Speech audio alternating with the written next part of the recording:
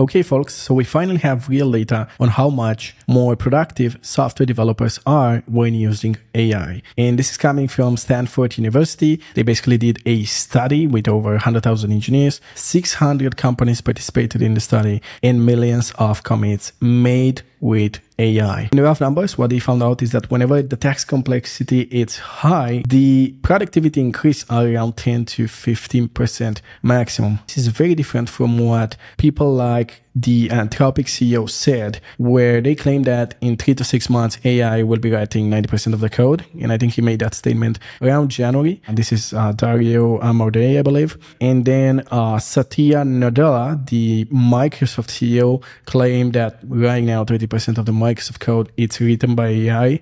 We don't really know what that means. But again, a very, very bold statement. And you can see Zuckerberg in the picture said in January that they are trying to replace mid-level engineers with AI purely at Meta. Again, very bold statements made by tech CEOs that are trying to pump up the valuation of their companies, and also AI companies that are trying to sell their products. But we finally have this study, which is somehow neutral. It comes from a third party, which is the Department of Stanford University responsible for research on software developer productivity.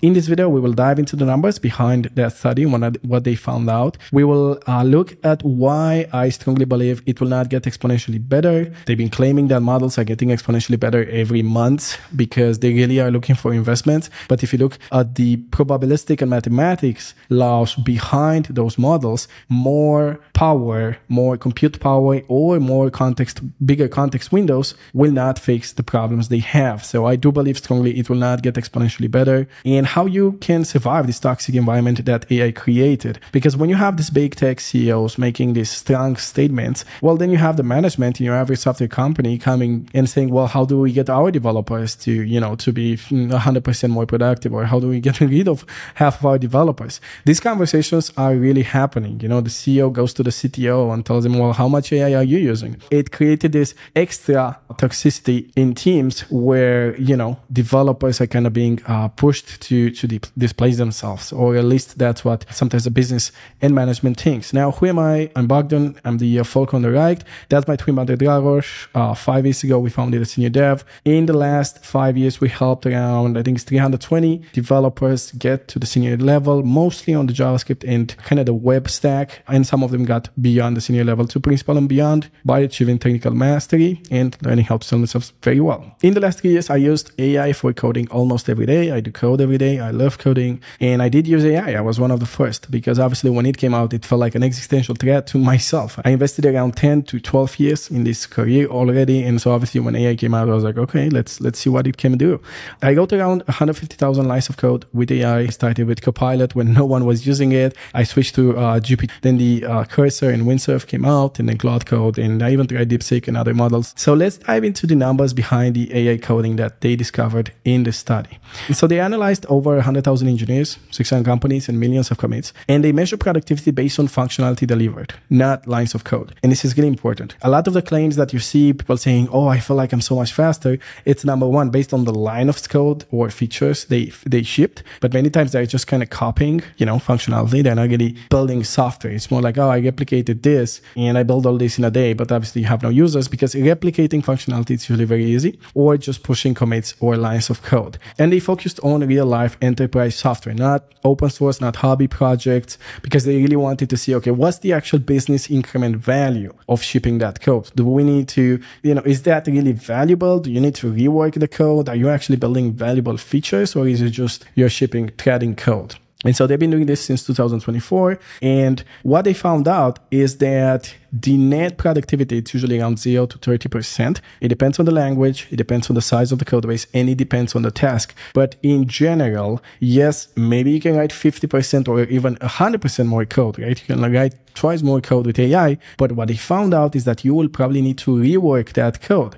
And you end up reworking or redoing or refactoring that code in the next couple of commits. That obviously doesn't add to your productivity, right? Your net productivity will not be substantially exponentially increased if you need to go back, review, and fix bugs from what you just committed. And so they kind of try to average those things out, and you can look at his video to see exactly the analysis method they used. But I think it's one of the most rigorous piece of research we've seen so far. And so 0 to 80% is definitely something, is definitely cool. But again, it's basically the equivalent of eliminating like 2 meetings that you have that maybe they're not very valuable. So it's not like they double people productivity. AI is very good at boilerplate in popular languages like JavaScript, especially React. That's why people are so scared of it, because a lot of the code we write nowadays, it's front-end, and if it's front-end, then 80% will be React. And so if you look at the scenarios where you're using a very common language, and you start from scratch, then you go much, much faster with AI. So what they saw is that on Greenfield project, you can go as high as 100% faster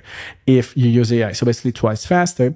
Whereas if you go to Brownfield, where you have legacy code and, you know, the system is distributed, you have several constraints, then the productivity drops to around 20%, which is basically, you know, your autocomplete is probably a bit better, but that's pretty much it. I mean, you still need to solve the problem yourself. Now, AI does struggle with bigger code bases. So the bigger the code base, the worse the benefit. People will say, when I say this, that, well, you know, the context window will just get, you know, 50 million times bigger. You will be able to fit everything in it. But we will see in a second that context does not actually solve any problem. And what people are finding out is that the more context you provide, the more the model will hallucinate. So context is not the solution, but bottom line, the bigger the system, the more distributed it is, the less productivity gains you will get from AI. Now let's talk about why it's not going to get exponentially better. And I believe it will not get exponentially better because no matter how much they invest in compute and context windows, there's a fundamental design problem that LLMs have, which is that they are statistical machines. And so the more context we give, the more instruction we give to a model, the more it will hallucinate, the more the probabilities will stack up. And what they found out is that even if you have Claude 3.5 Sonnet with a context window of 200,000 tokens, as soon as you go beyond 8,000 tokens, the performance of the model drops significantly. So just keep those numbers in mind. The context window right now is 200,000 tokens, so you could fed that many, but the more you fed past 4,000, the least quality you get in your output. So we've seen this rat race between AI companies trying to build models with bigger context windows because they are not really taking into account the probabilistic nature of those LLMs. And so what I found out by coding with AI is that the more cursor rules I would add, the more context I would give, the worse the quality of the code that it would produce. I would have to prompt it again and again and again and again, and then maybe start from scratch. And so you get to this point where it's just kind of like a slot machine. Like, yes, sometimes you just get lucky and you get exactly what you needed, but that happened after you prompting it 5, 6, 10 times. At that point, you're like, okay, can I just implement the feature? Like, if you know what you're doing, you're probably just going to go and fix it a lot faster than it takes for the AI to do it. And AI bends to the law of compound probability. This is something that most of us studied in high school, which is, you know, whenever you flip a coin, if you flip a coin and you want it to always give a certain outcome, every time you do it, the probabilities, they compound and they get smaller. So like if you flip once, you have 50-50, but if you flip twice, it's 25%, and so on, right? So with AI, the more the agent prompt itself, the more subsequent prompts you add, the more context, then the higher the probability that something wrong will happen. And so context will not solve that problem. This is a mathematical limitation of the model. But what we are seeing with a lot of those companies is that they make bold statements that have no scientific or engineering foundation just because they need to raise capital. It's really like a hype machine to get marketing in and to convince some investors that, yeah, they should invest in this. Now, how can you survive the toxic environment that AI created as a developer? Because the reality is you'll be forced to use AI regardless of what I'm saying right now. 1 in 3 dev job postings are mentioning AI and LLMs as a desirable skill for developers. And management is pushing to use AI literally everywhere and for everything.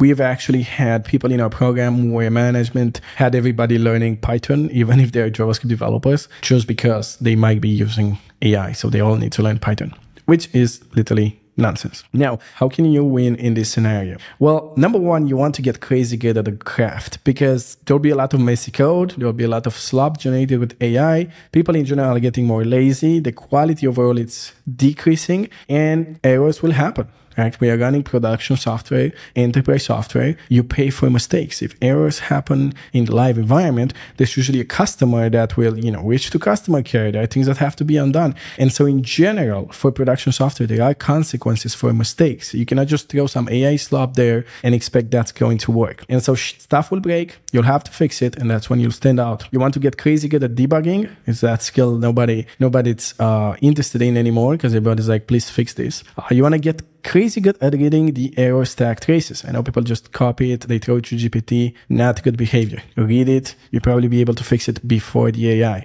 And get crazy good at reading code. Because again, it's so easy to generate a lot of code. People are just like tab, tab, tab, tab. But in reality, you'll have to read a lot of code, you'll have to read a lot of PRIs, you'll have to debug very fast. And that's how you will stand out. And push AI to the limit. So do use it, try to build features with AI and you'll find the limitations. I personally used it as much as I could. I was like, okay, let me just do like the product management part, right? Let me just prompt it and see what's up. And I researched as much as I could until I just got to a point where I'm like, okay, they're actually making claims that have no scientific or any kind of engineering background. They're just throwing it around there. They definitely haven't worked with the model, or if they did work with the model, they just kind of jumped on the vaporware bandwagon and they're just trying to get everybody to use a model that it's good, it definitely helps, but it doesn't do the work for you. Add LLMs and coding tools to your resume. Keep all your existing stack, but do add, at least one bullet point where you mention that you're using LLMs. Drop the names there, Cursor, GPT, and so on. So they see that, yeah, you're open to it and you're using it and you know how to do it.